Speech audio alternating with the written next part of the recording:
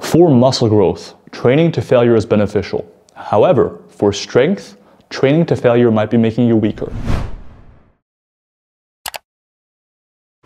Welcome back, Dr. Milo Wolf here today with Wolf Coaching, and today we're talking about training to failure for strength and why it's probably not beneficial. First off, let me set the scene for you. Robinson and colleagues published a meta-analysis on the effects of how close to failure you train and how beneficial a given set is for strength improvements. Basically, here's what they found. They found that when a set had a given load, a certain percentage of winner max, whether you went closer to failure or trained further from failure, how much strength you gained from that set didn't actually change. In fact, if you look closely, you might see that as you went really close to failure, say within 1 rep of failure, for example, you actually saw worse strength gains. And by strength gains, I mean improvements in your 1 rep max. So for example, how much can you squat, bench, or deadlift for 1 rep? Now, you might be saying, wait a minute. If this is when load was matched, what about when you go closer to failure? For example, you do a single at RP 8 with 2 reps on the tank versus doing a single at RP 5 with 5 reps on the tank, right? If you're doing a single at RP 8, you'll be able to lose a lot more weight than you would be if you do the single at RP 5. And therefore, what about how RP influences load? What if by going closer to failure, you're able to lift more weight? Indeed, if you look at this meta-analysis by Swinton and colleagues, you'll see that generally, the heavier you train in terms of percentage of 1 rep max, the more strength gains you'll see from a given set. This is where a study by Robinson and colleagues, again, same authors, it's like all they do is research RPE and training to failure, comes in. In this study, there were 4 groups. Group 1 trained on average on the squat and bench press to an RPE of 4 to 6, which means 4 to 6 repetitions in reserve on any given set. The second group trained to an RPE of 7 to 9. The third group trained to an RPE of 7 to 9, but took the last set every time they trained to failure. Finally, the fourth group trained to an RP 10 every time they trained. So every set was taken to concentric failure where they actually fail a rep. As I mentioned, they used the squat and bench press in this intervention. They also did some accessory upper body work. There's some shoulder pressing, some lat pull downs, some curls, some triceps, but the RP was kept the same for all of these. As far as the squat and bench press went, the participants in all groups performed 10 sets per week. Importantly, the authors made sure that the groups were actually training at the intended RPE or intended proximity to failure by cross-validating what their RPE was supposed to be with the velocity with which they were able to lift the weight on any given rep on that set. And what turned out to be the case is that the group who was trying to train to 4 to 6 RPE, aka 4 to 6 reps in reserve, was actually training closer to a 2 RPE, so actually 8 repetitions in reserve.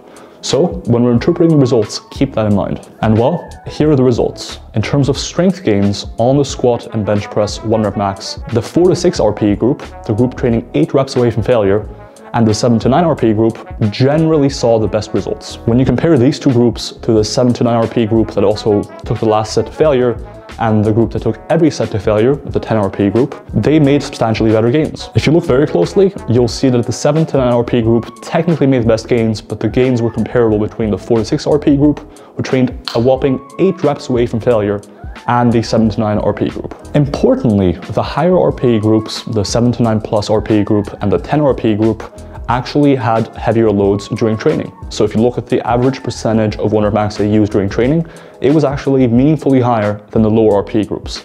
In spite of this, the lower RPE groups actually saw better strength gains. Why? Well, as the authors put forth, it might be due to specificity.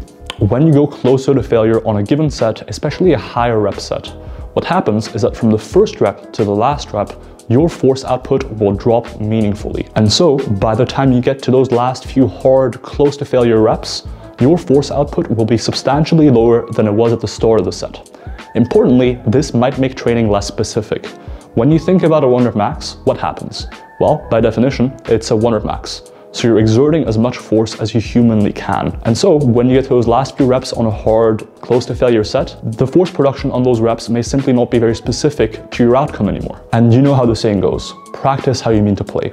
And so because the practice became less specific, it might be that that's why the lower RPE groups that had higher force output and less of a drop off throughout each set saw better strength gains, and this actually seemed to have a bigger influence than the exact percentage of 1 rep max that was being used by different participants. And ultimately, to an extent, that kind of makes sense. When you're training for strength, your body doesn't really know what weight is on the bar.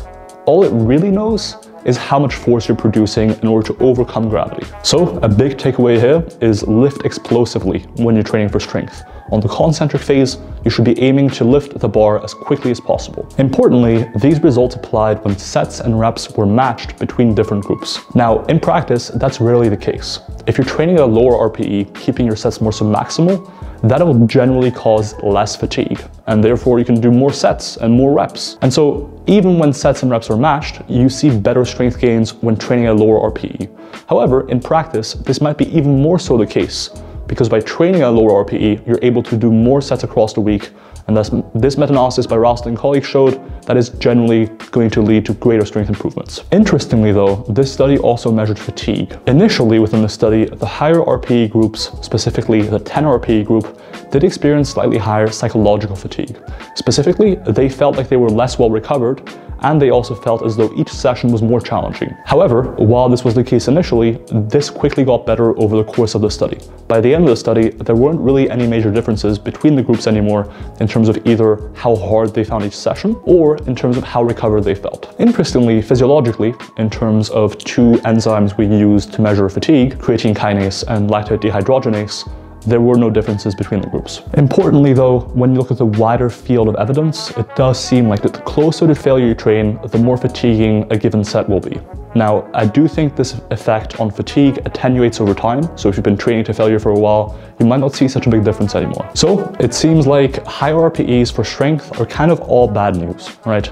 You get seemingly worse strength gains when sets and reps are equated for, and in fact, by training at lower RPE, you're typically able to do more sets, which will then lead to more strength gains. However, when might you actually want to train at higher RPEs for strength? I think there are about 3 cases in which you might want to consider training at pretty high RPE. The first one is when you're very close to a competition or to a max out. The skill of grinding out a heavy weight might be something that you do need to eventually practice.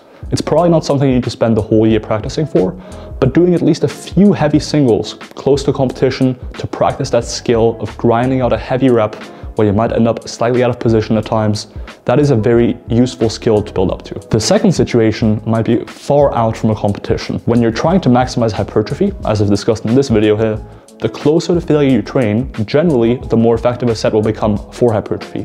So if you're trying to maximize muscle growth, build up some size in those prime movers in say the squat, bench and deadlift, then training closer to failure during those phases where you're far away from the competition and the additional fatigue or direct strength improvement doesn't matter as much might be a wise move. Finally, the one place in your program where I would generally be okay with going a bit higher in terms of RPEs, maybe all the way up to an 8 or 9 typically, is for heavier work. Because of the relationship between how many reps you can do and the percentage of 1 rep max, generally you'll see the greatest improvement in how much load you can have on the bar with low rep sets. So if, for example, your program calls for a single and then back off sets of 5, I would generally recommend having a higher RPE on that single versus the back off sets. By going closer to failure on that single, you're able to load the bar substantially more than you would be able to if you went higher in terms of RPE on the back down sets. So let me summarize this video. Training closer to failure does not improve your strength gains. In fact, there's a good chance that it might make it worse, even when sets and reps are matched. However, more importantly, in practice, when you train more submaximally, you're typically able to do more sets. Therefore, training more submaximally is generally going to be superior for strength gains. I would keep most of your training between RPEs of about 3 to 8 for strength. Closer to competition, when you're trying to practice that skill of grinding out a lift. Far away from your competition, when you're trying to maximize hypertrophy potentially. This is where I would potentially go higher in terms of RPE and maybe go all the way to failure. Now that's the video. If you enjoyed the video, please consider commenting, liking, subscribing. Let me know if there's anything else you want to see. And I'll see you guys, my subscribers, in that next one. Peace.